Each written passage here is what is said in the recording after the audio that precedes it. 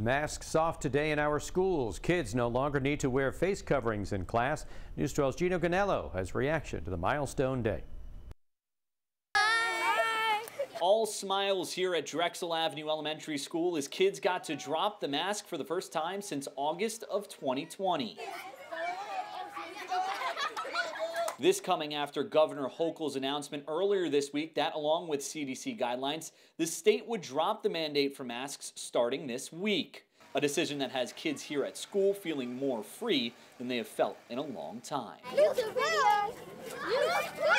Now that we don't have a mask, I feel like more free, and so I don't have to wear, so I can just talk to my friends. It's good. I like to see people's faces. I like to know who I'm looking at. But while the mandate has been lifted, some kids, like 5th grader Elijah Darko, have opted to keep the mask on to protect their loved ones at home. I've been wearing the mask more because my brother's in the hospital right now, and I can't get him sick.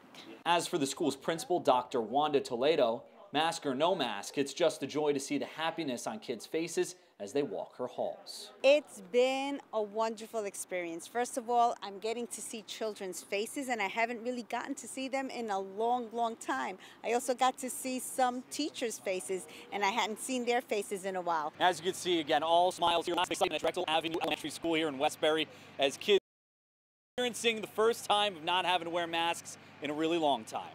In Westbury, Gino Ganello, News 12, Long Island.